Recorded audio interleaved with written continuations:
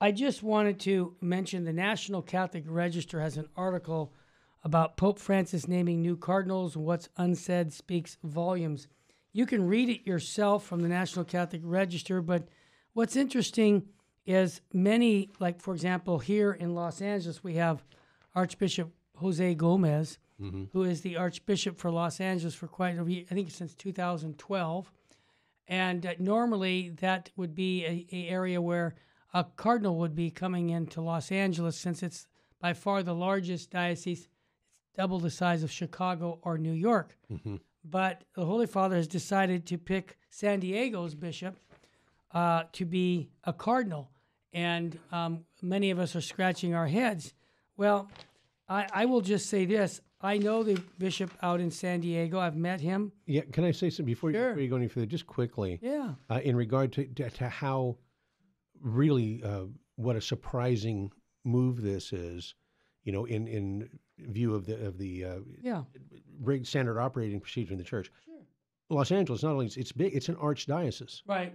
and so the bishop of Los Angeles is archbishop to begin with. Right. San Diego is a suffragan diocese. That's right. They're the suffrage of the Diocese of Los Angeles. Of course. That their bishop is not an archbishop. Right.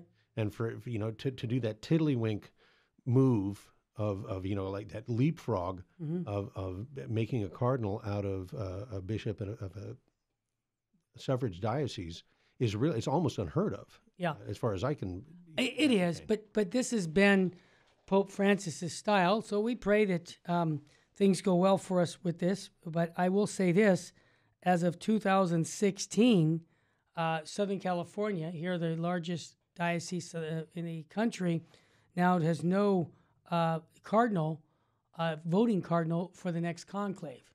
And so I think, like everybody, the Holy Father's trying to set the stage. He's 85 years old. Right. His health is poor, and he's got 67% of the cardinals now in the conclave for the next conclave. So I just will say this, that I'm not in management, I'm in sales. And so I want to remind people, even when things like this happen, don't be depressed over these things, because God can work miracles in spite of any of us. And I mean any of us.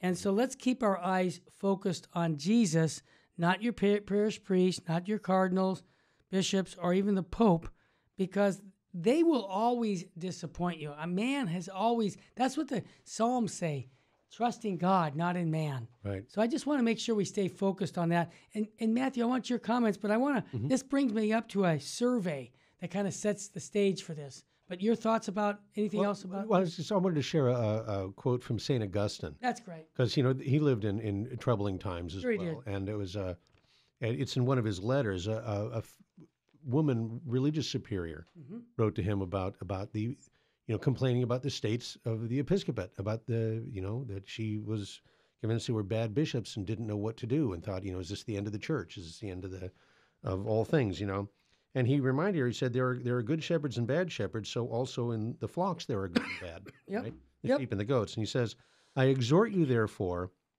not to be too much troubled by those offenses for which this very reason were foretold as destined to come.